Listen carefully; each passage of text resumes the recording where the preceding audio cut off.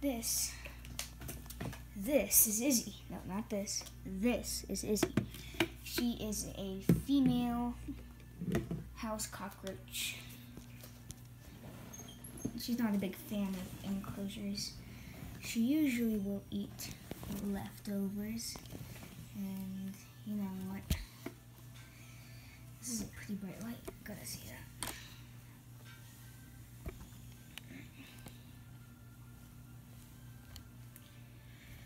So here's Izzy.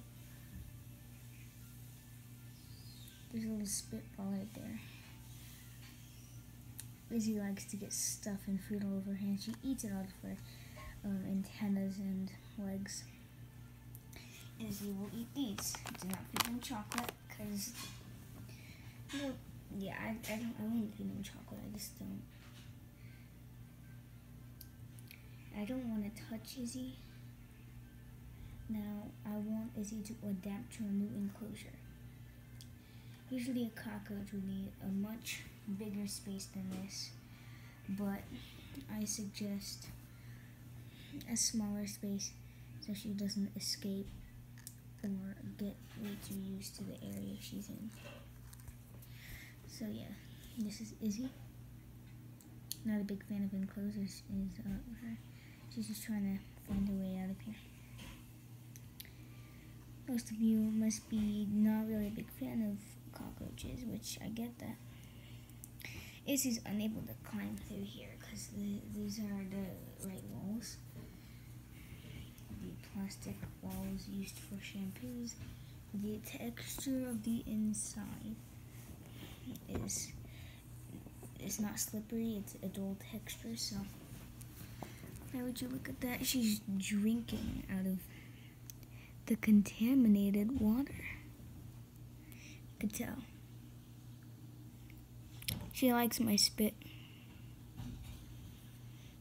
Izzy's a very well-trained cockroach as well. You could tap. She'll look up a bit. Tap against. Okay, she didn't do the eating trick. She's definitely drinking.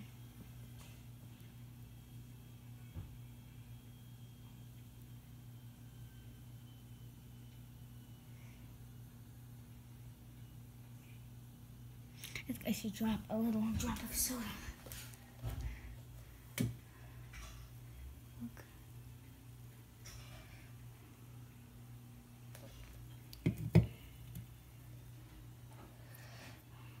Alright, not sure how to get a soda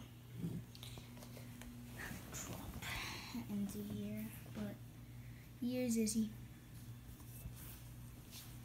Maybe thinking I'm crazy to have a pet cockroach, a living, breathing cockroach full of diseases and crap like that. But guys, I respect all insects, but the most insects that need all respect are wasps. Wasps. That's right, you need to defend wasps. Join Team Wasps. I wouldn't recommend touching a wasp or trying to catch them though. Even though I do that, I'm a trained professional with wasps.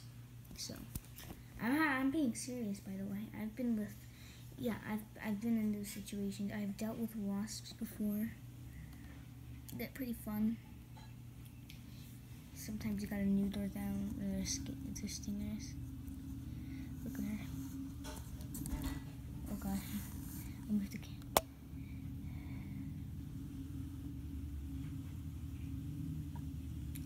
See, she likes to adapt to color variations. Tries to get to the brightest light. So that's why you gotta fill her whole enclosure with light so she doesn't get too crazy.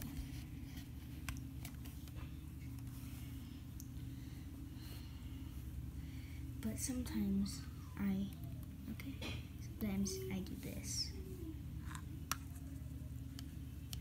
But it doesn't really work well because then you can't see her as well. But surely does work, so I do this. Now we got really soaked and moisturized food.